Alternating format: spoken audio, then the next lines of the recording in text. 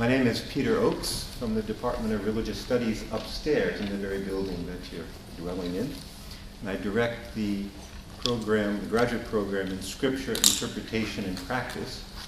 I've been happily on sabbatical this year, so I unfortunately can take no responsibility for the brilliance of this conference and this panel, all of which was organized and developed by our graduate students, whom we'll name at dinner. I'm deeply, deeply honored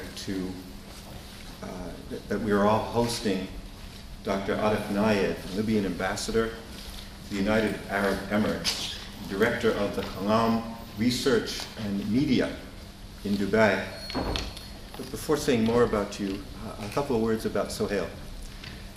We're also deeply honored to host Sohail Nakuda, Research and Publication Manager at the Kalam Research and Media, Editor of Islamica, and an award-winning editor of journals and book designer. He's an associate of Ambassador Nayed's in all aspects of work: spiritual, religious, political, publishing, intellectual, some safe and some very dangerous, and interreligious work, which is both in the category of danger and safe.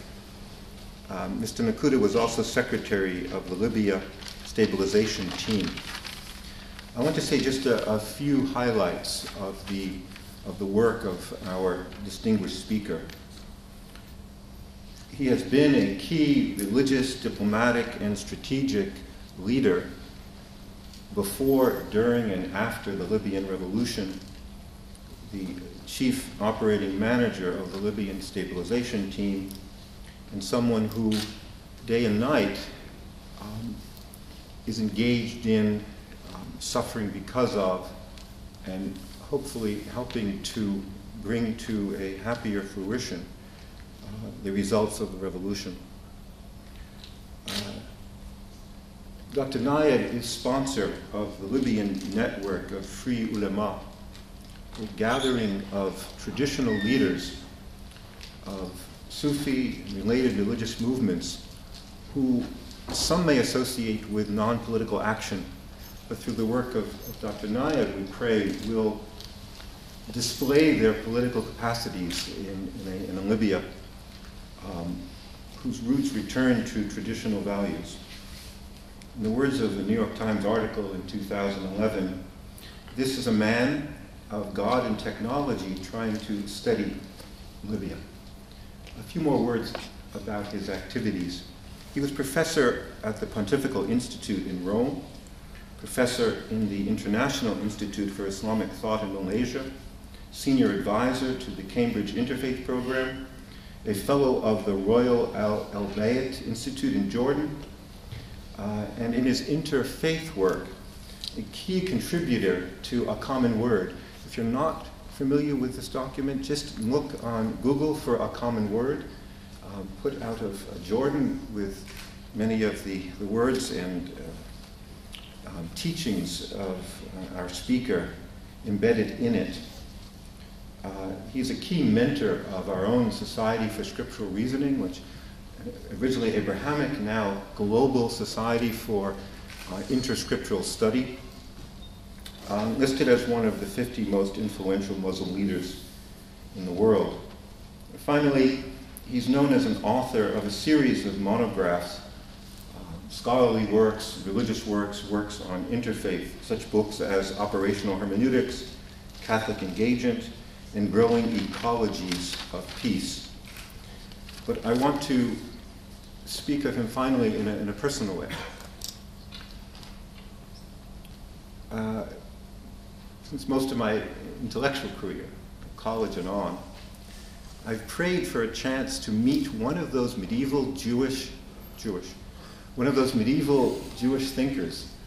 like Maimonides, but there are many, who astound us when we study them because they were leaders and took responsibility for intellectual life, for religious life, for spiritual guidance, for financial dealings, often working with governments.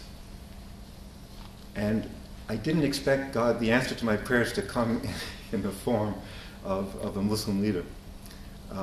But Dr. Nayed is the person I've met in all my life who fulfills that role, encompassing all those forms of leadership at a time when nothing non-comprehensive will be a source of peace. Bless you and thank you for coming. Thank you.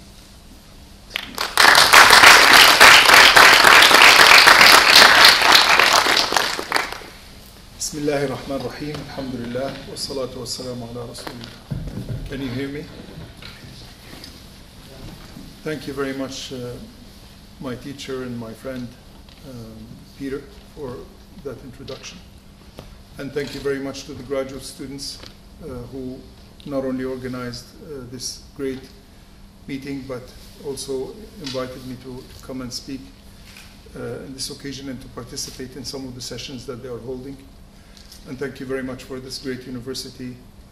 It's a great honor to be the University of Jefferson. I would like to speak to you today about operational artifacts and texts, and especially scriptures as operational artifacts, and how those operational artifacts are engaged. And this will sound very, very abstract, and the reason it sounds abstract because it is.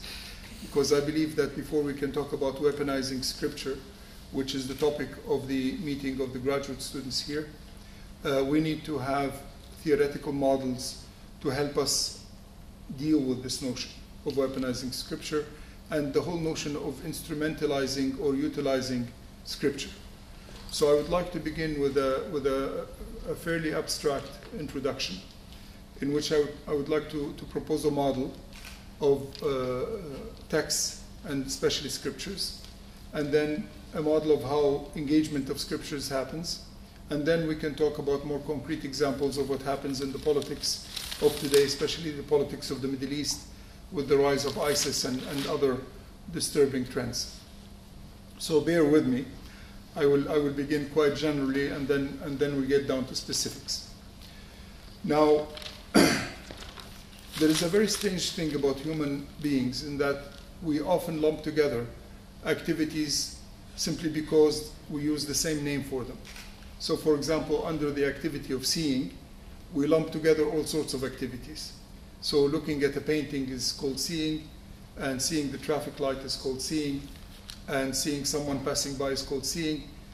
However, if you really get into it and analyze the kind of activity, the structure of the activity, you will readily see that the seeing of a work of art is very different than the seeing of a traffic light. Okay? And the same thing with this important activity that we call reading. So reading a menu in the restaurant is called reading. Reading a novel is called reading.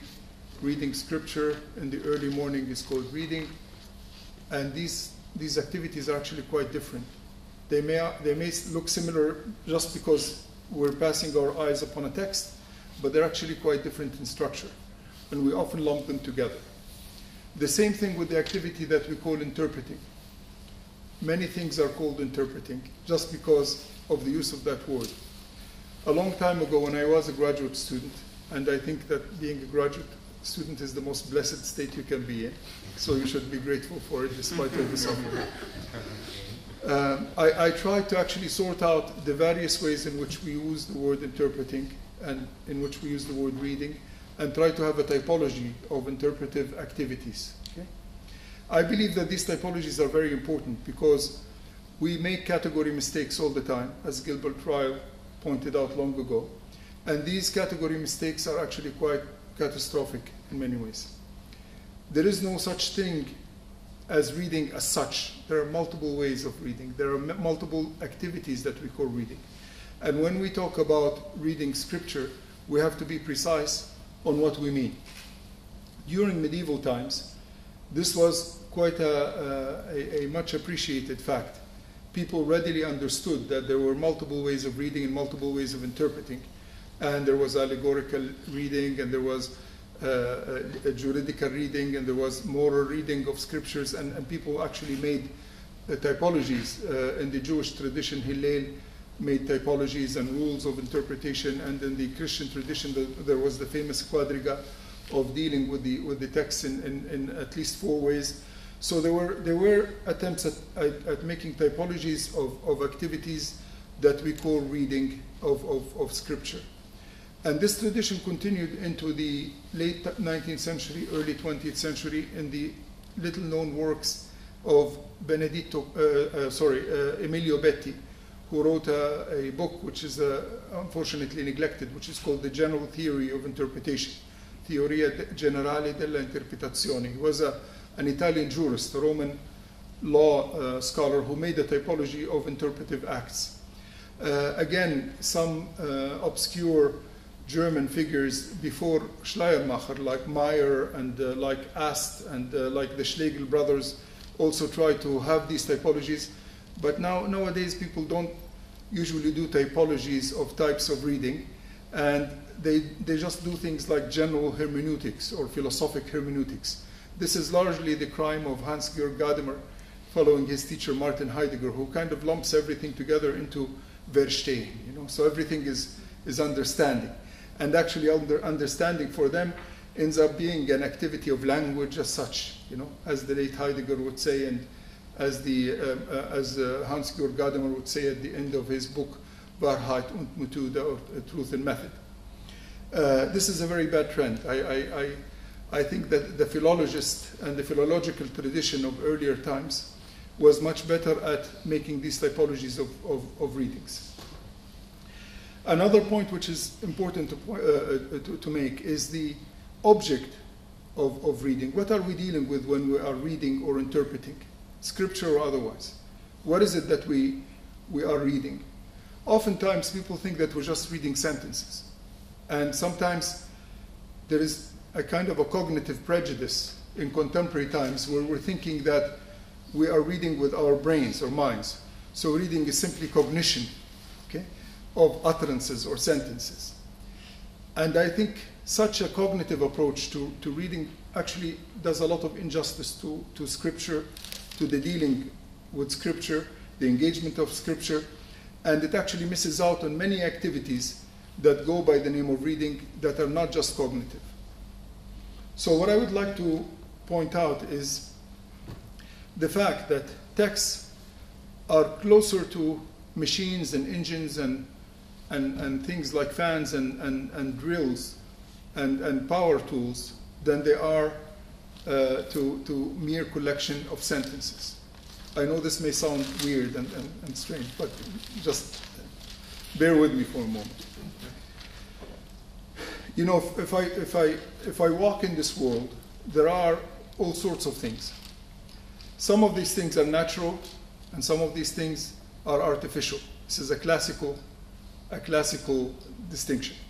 Mind you, all the artificial things are made by natural beings, so that distinction sometimes breaks down. But let us say that it holds. And if I look at the artificial things, some of them are quite inert, like this table or this blackboard or the screen. They're quite inactive, okay? But some artifacts we make are actually quite operative. They do things, okay? And they do things with various degrees of operativity. For example, the light just shines, okay?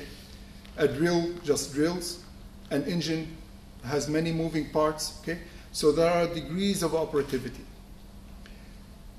Austin, in his book, How to Do Things with Words, pointed out long ago that talk is a kind of action too, and that utterances are actually activities. They actually do things. So that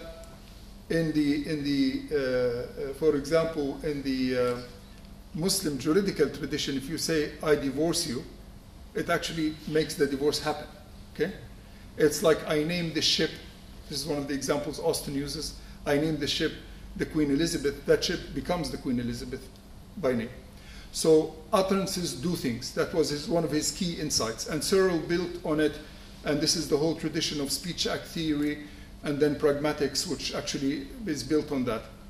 If we take that insight and see sentences as speech acts, doing things, and see a text as consisting of these little writs, I would call them, okay? And these writs being built together, much like the parts of an engine put together so that it operates in a particular way, we begin to see that a text actually operates upon the reader. Okay?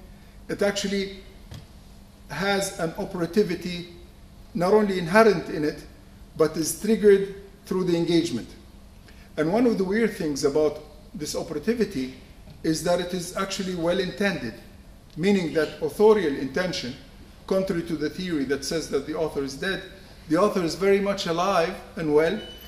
And not only this, but the author's intentions are embedded in the very design of the text and in the very preconception of how it will operate. Okay? The notion of embedded design may seem weird, like how is an intention of a human being designed into and embedded into something? But in the very structure of the chair, okay, there is the intention of sitting. And in the very structure of the water bottle, there is the intention of holding a liquid. Okay? And in the very design of the screen, there is the intention for it to reflect images. Meaning the engineer's intention, okay, the blueprint that the engineer made first in his mind or her mind, and then built into this device or thing that we're using, intentionality is already embedded. Not only this, but the engine of the car operates the way it's intended to operate, to the point where we can say that the designs of the engineers who designed that engine, their intentionality is embedded in the text, in the engine they made. The reason I say this is that as you're approaching a text and you're reading a text, it is not a haphazard heap of sentences, nor is it a heap or a cluster of passive sentences. It's actually operative sentences, speech acts, okay, which are put together in a clever way so that they would operate in a particular manner, right? Just like an electrical device is triggered. So if you have an electrical drill, okay, you can do various things with an electrical drill. And let's make the comparisons with the text. You can take an electrical drill and just look at it. Okay? Appreciate it, like this. By the same token, you can take a text and look at it from a distance. Someone else's scripture, something that doesn't really matter to me. Someone else's book, a novel that I really don't care much about. Okay? I kind of look at it.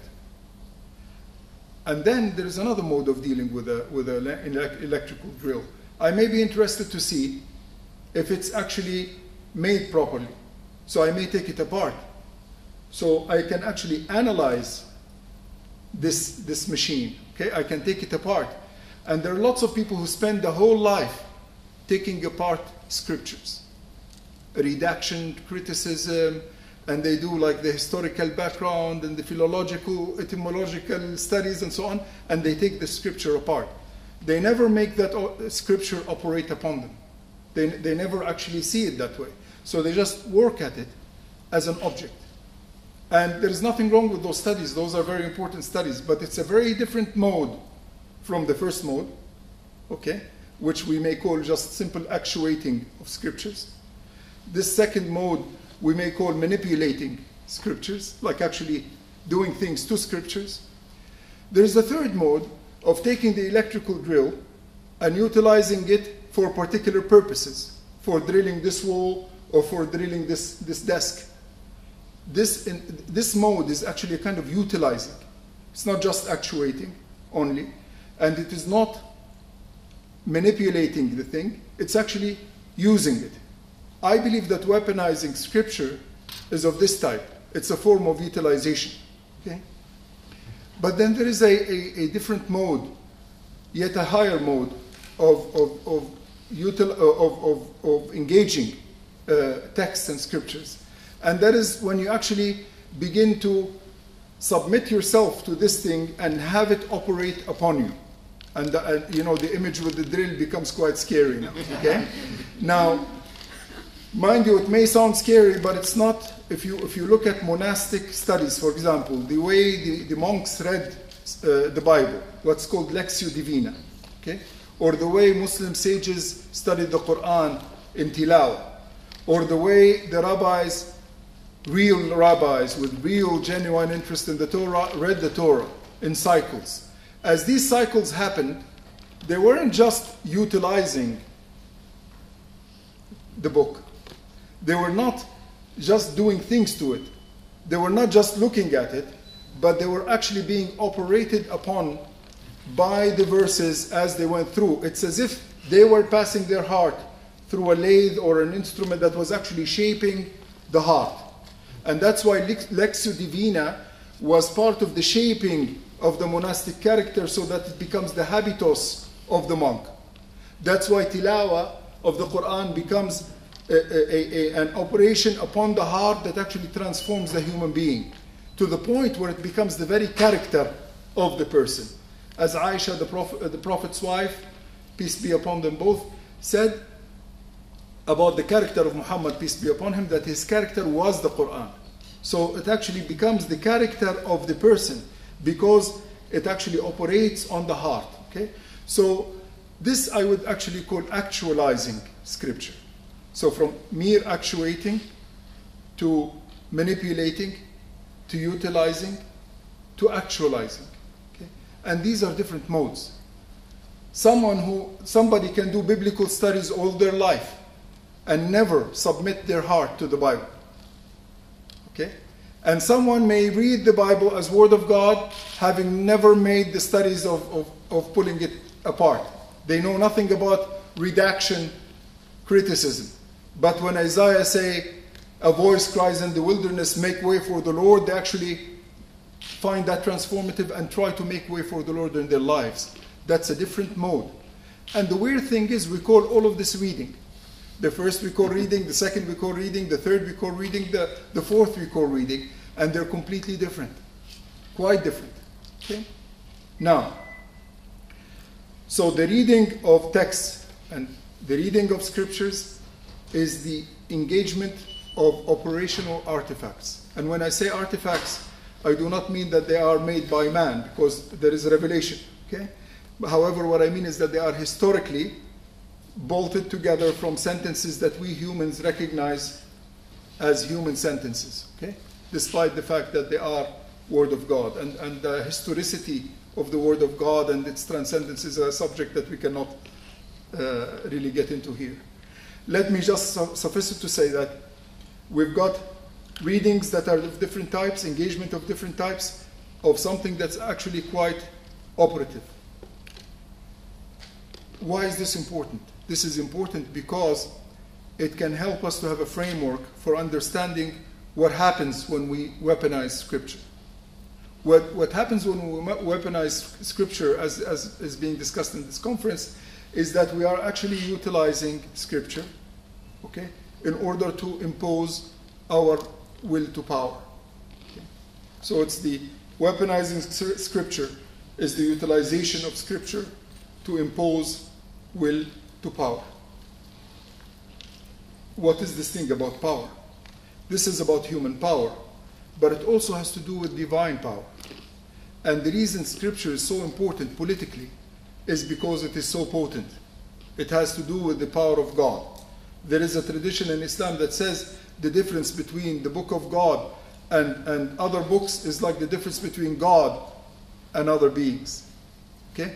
The potency of a book that's taken to be the Word of God is of infinite power. And because it's infinitely powerful, it's quite tempting to actually try to utilize it to impose your will to power in an infinite way. And that's exactly what people like ISIS do.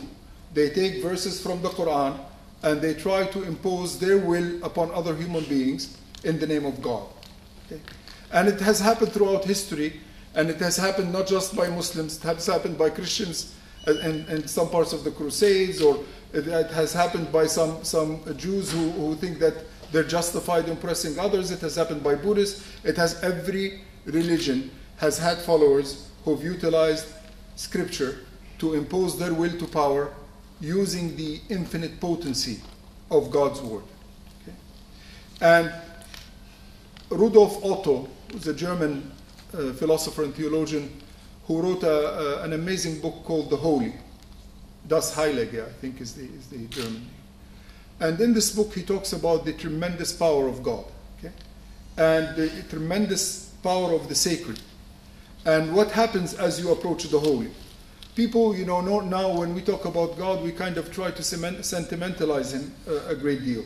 There's a lot of mushiness in God talk, especially in modern times, contemporary times. If you look at how medievals spoke of God, you will find that they quite feared God. There was an awe of God because there was this amazing power. It wasn't just compassion and love and beauty. The Muslims had this distinction between Jamal and Jalal. There were attributes of God that were of the sublime, the beautiful, the kind, the loving, but there were also attributes of God that were quite scary, the tremendous, the powerful, the great will. Okay? So what we have to understand is that when you're dealing with Scripture, you're actually dealing with this potency. You're not only dealing with a loving book and a compassionate book. There is a lot of potency in Scripture. And you can see it in the Torah, you can see it in the Bible, you can see it in the Quran, you can see it even in the Buddhist scriptures. Despite all the talk of the compassion and the love, there are many passages of almost raw power. Okay? Now what happens in dealing with this kind of raw power is very similar to what happens in dealing with nuclear power. Many countries now generate electricity which is used for households and for cooking and for hospitals using nuclear power. But many countries have weapons that are based on nuclear power. And weapons or not, what's most important about nuclear design is containment. Because if you cannot have containment, you will have dire consequences, be it in civilian reactors or military reactors or weapons. Containment is very important. And there's an elaborate branch of engineering that works on how to contain radiation and how to contain radioactive materials and how to actually contain even explosions as they happen. Every tradition that has a powerful scripture that's seen as the Word of God has technologies of containment to go with it. And these technologies of containment are very important to understand and study. Part of what's happening in Islam today is that the mechanisms and the technologies for containment of the potency of the Word of God are almost gone because of the deterioration of the traditional madrasas and the Azhar and the various other universities that used to teach the containment of the potency of the Word of God. You will have basically, it's like having radioactive material that's utilized by terrorists or by groups who don't understand how to contain it. Okay? So what I'm trying to say is, as we do hermeneutics, we're almost forgotten about interpretation control. Nobody talks about it. You don't find it in Gadamer. You don't find it in Rorty. On the contrary, there's a celebration of chaos in Rorty and some others. You know, so. And it used to be there. You know, people spoke of rules of interpretation. The rabbis had them, the rules of Ismail and the rules of Hillel. The Muslims had them in the Usul al-Fiqh and in the various rules of how to deal with tafsir. Okay?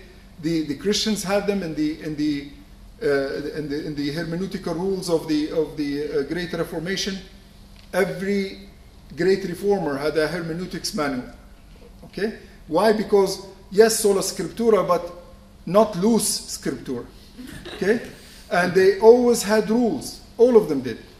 The Illericus Flatius had this famous, I think, 16th century manual that became the basis for many other manuals. And this tradition of containment continued. Why? Because people knew that they were dealing with something quite potent. And because you're dealing with something potent, it mattered who interpreted, how they interpreted, what qualification they had to have in order to be able to interpret, what authorization that they need in order to interpret, what are the signs of a good interpretation, what are the signs of a bad interpretation. Some of these rules are very simple. St. Augustine says in the Doctrina Christiana that an interpretation is a good one if it teaches love of God and love of neighbor. May sound simple, but it's very important. Imagine if we had that rule now, okay, applied to some of what's being peddled around as proper interpretation of the Quran or of the Bible or of other scriptures. This is a very important rule, the rule of charity, it was called. Okay? So what's happening to us today is that part of the reason scripture is being weaponized is because it has become a loose cannon. It has become a open for all. This has to do with the abundance of literacy and printing and so on, and the feeling that if you have a university degree that you can approach any text at your will, that there is no need for any special training or discipline. It took many, many years, something like 20 years of training, before a Muslim scholar could actually speak authoritatively about the meaning of the Quran and the Sunnah. Now kids listen to 7 videos and look at 7 videos and read 3 pamphlets and they already issue fatwas. Okay? And that's precisely the problem, is that the mechanisms for making sure that we end up with good interpretations is almost gone. It has broken down. So the problem is not having dangerous texts or potent texts. The problem is not knowing how to deal with them. Okay? Because like any scripture, the Quran, for example, has verses that, if taken out of context, are absolutely dangerous. Okay? If you take them into context, and if you apply the rules, the traditional rules of exegesis to them, you take away that danger without losing the potency. It becomes a constructive potency. Just as a nuclear reaction can actually become a source of light and of energy that's useful for human beings, rather than destroying them in bombs. Okay? So let me just go back to the very beginning of the discourse. We talked about things natural and artificial. We talked about inert artificial things and operational things. We talked about operational things having embedded design, and that design including embedded intentionality of operativity. Then we talked about the various ways you can approach an operational artifact and categorized it into 4: the actuating, manipulating, utilizing, and then actualizing. And then we said that actually this applies to scripture. We then talked about the power of scripture and why it is very dangerous. And then we talked about containment. But we must not stop there. It's not just about power that you contain. It's actually about power that you invoke and can basically trigger in order to construct. And here I would like to invoke the notion of poiesis. Aristotle makes this great distinction in the Nicomachean Ethics, Book 10. He says that the human activity divides into 3. Theoria, which is kind of contemplating or looking at something. Praxis, which is doing. And poiesis, which is actually making. Human beings are makers. They actually make things all the time. And if they come to any state of affairs, they try to produce another state of affairs, okay? To actually make something new, okay? So as they try to make, they invoke many things, materials and also powers to make what they make. Scripture is very important as a source for what Marx would call labor power, okay? Because scripture has potency, it can actually give the labor that you need to transform the world into a better world, to do the repair that the great rabbis of Judaism and the great theologians of the Renaissance and the great theologians of Islam spoke about, this islah, mending the world, making the world better. How do you make it better? You need various materials and you need power to do this. Scripture has that power, but it needs to be harnessed in a constructive way. Just as scripture can be harnessed in a destructive way, it can definitely be harnessed in a constructive way.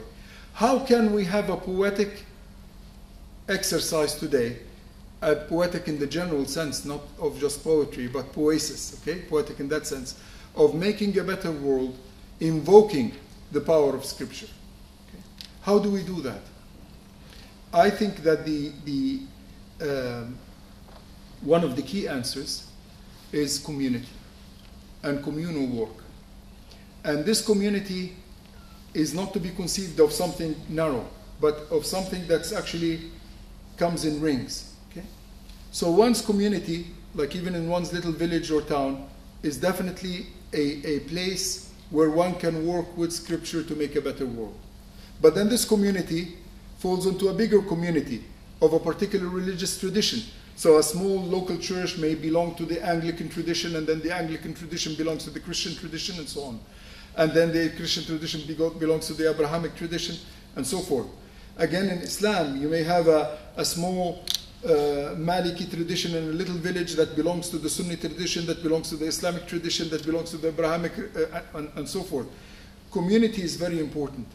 Isaiah Royce, many years ago, great American philosopher who was one of the earliest people to recognize the incredible importance of Charles Sanders Peirce, wrote in his latest works, like the last works in his life, especially his book on the question of Christianity.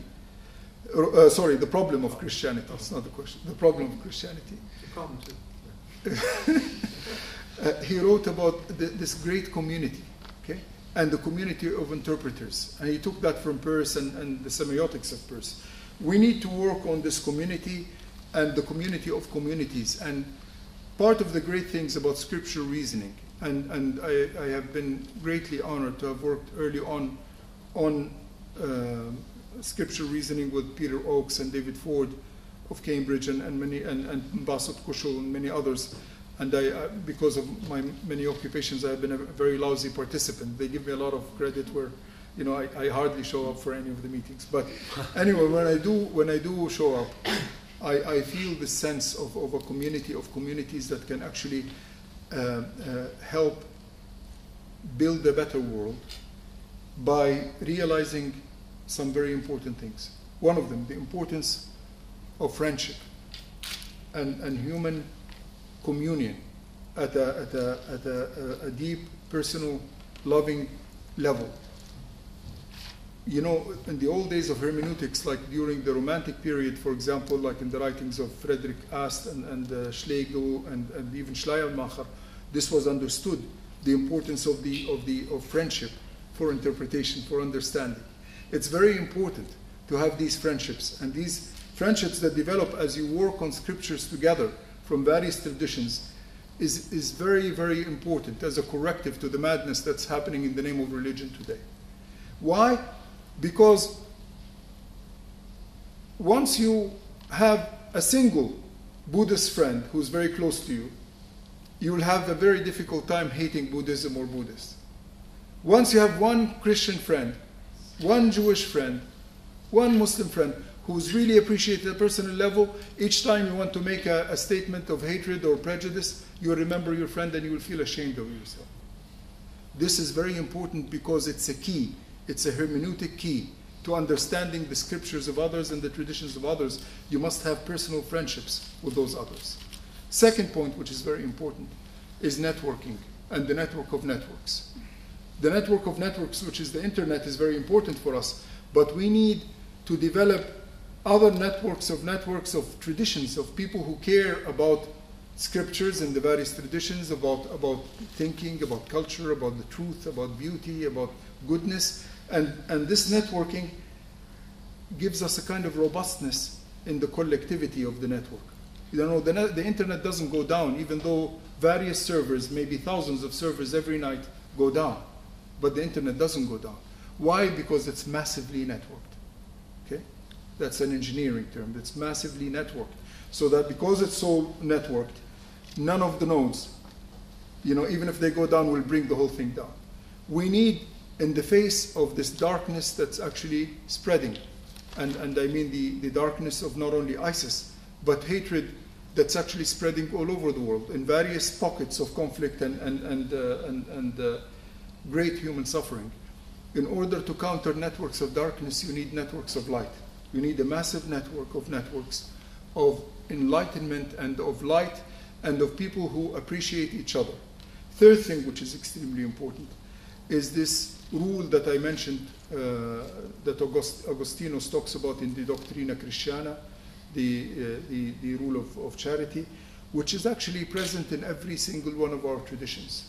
Okay, this what's called rahma in Islam, compassion. Okay, it's in the Buddhist tradition, the Muslim tradition, the Jewish tradition, the Christian tradition, and the Hindu tradition, and yet we're not invoking it enough, even though it's so central. We need to have interpretations and readings that bring forth more compassion in the world and reduce the suffering and the cruelty in this world. You know, this judging by the fruit that Jesus speaks about in the Bible is extremely important. Fruit is very important. You know, the consequences of an interpretation. If an interpretation and the reading increases cruelty and violence and hatred and destruction, it's definitely a bad interpretation. Okay? If it increases goodness and compassion and love, it's a good interpretation.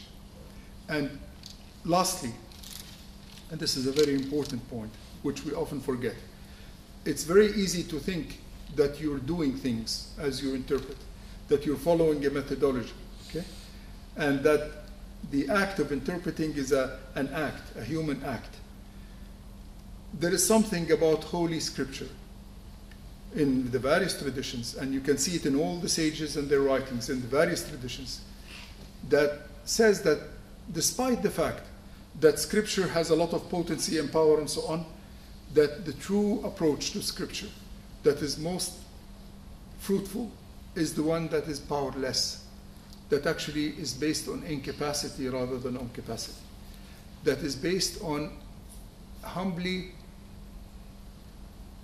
giving the heart to that efficacy that is coming from God as He speaks to us in His various scriptures. And this is, how can we develop a methodology of not self-imposing? And the great hermeneutical manuals of the Reformation often began with the first rule it was called the rule of the invocation of the Holy Spirit. And in Islam, there was a small dua that all teachers, as they taught books and they tried to give exegesis, would make. And in the Jewish, the Talmudic tradition, there are similar prayers where you're asking humbly, with total powerlessness and incapacity, for enlightenment from God Himself as you read. We are not reading dead books of a dead being. We're reading living books of a living God. And this living God still inspires and enlightens, but has to be approached with the most humble of attitudes. And that is often forgotten in the great methodologies that the human beings put forth. With this, I conclude my remarks, and I hope that they weren't too abstract or confusing.